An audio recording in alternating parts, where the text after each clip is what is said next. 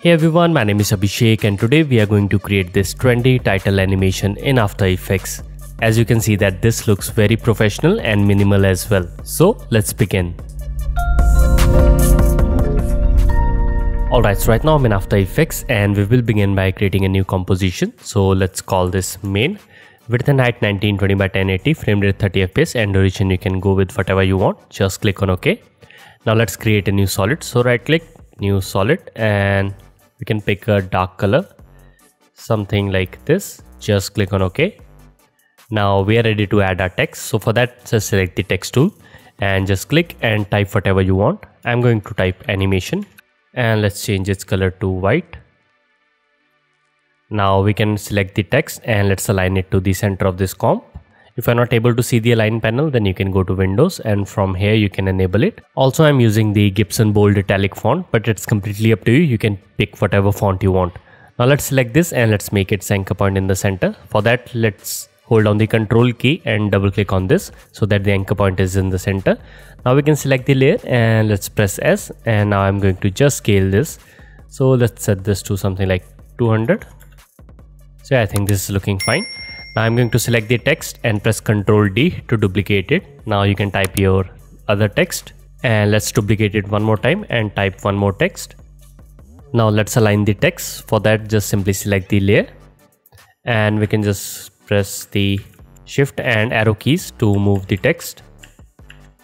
Something like this. Now we are ready to add a rectangle. For that, just simply select the rectangle tool and you can double click on it so that it will create a rectangle. Now go into the rectangle settings and open up rectangle path, and from here we are going to uncheck the size properties and let's just decrease its size. Let me just quickly place it below so that we are able to see what we are doing. So just scale this down, something like this.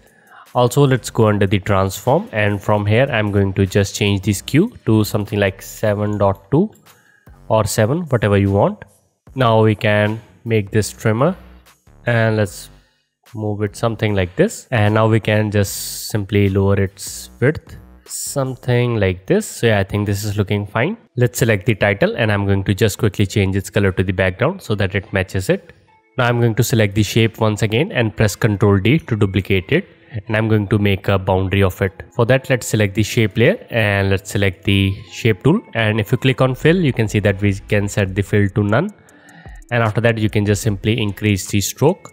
So it's already set to 7. Now we can probably select this and let's again go inside the rectangle path and just simply increase its size. Now it's completely up to you. You can pick whatever size you want, and I'm going to just simply move the text little bit up as well, something like this. So now we are done with this and let's start animating them.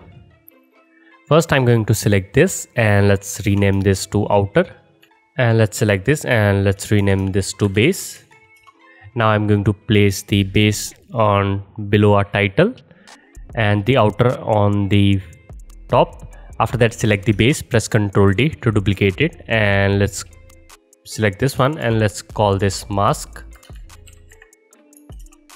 And just duplicate it once again and place it on top of the second text. After that, select the animation text and let's change the track matte to alpha inverted, and let's do the same thing with the trending text. If you're not able to see these options, then you can click over here. Now we can start animating the text. For that, let's select the text and let's go under the text property. Just click on animate and let's select the position. Now I'm going to just change the position. So we want the text to come from the top. For that, I'm going to just simply move it to something like this and let's set this to -60. After that, go under the range selector and let's add a keyframe for the offset and let's set this to -100, and let's go to somewhere around 2.5 seconds and let's set this to 100.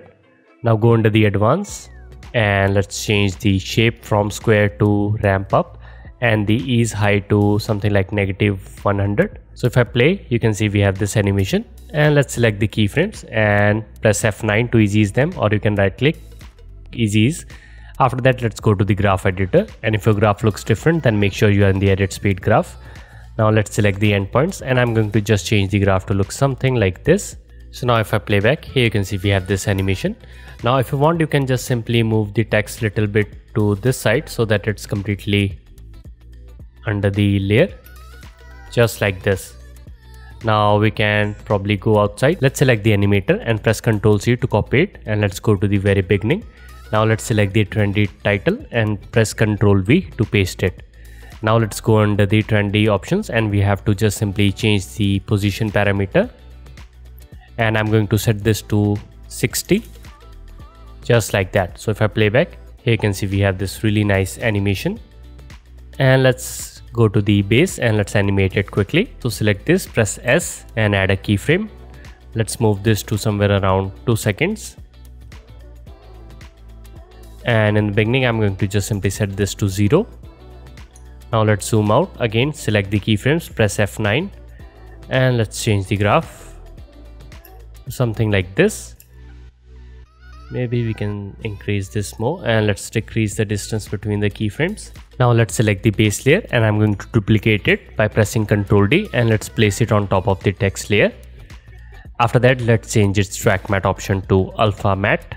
So if I play back, we have this sort of animation, and the last step is to animate the outer ring. For that, let's select this and let's go under the add, and let's add a trim path.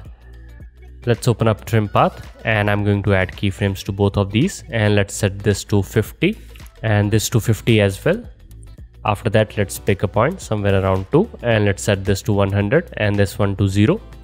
Now you can see that our animation is coming from this angle, but it's completely up to you. If you want to have this look, then it's completely fine. But if you want to change the angle, then you can just simply use the offset property, something like this, to offset the path, just like that. So now if I play back, here you can see we have the animation from the center. Again, we can select the keyframes, press F9. Let's go to the graph, and I'm going to just quickly change it to something like this. So if I play back, let's add more easing, just like that. So if I play back, here you can see we have this animation. Again, you can select the keyframes and let's move them closer. So I think this is looking fine. Now we can probably add some delay to the layers. So first we want the outer ring to come, and we want these texts to come a little bit later. So let's select them along with the mask and just move them slightly ahead, just like that.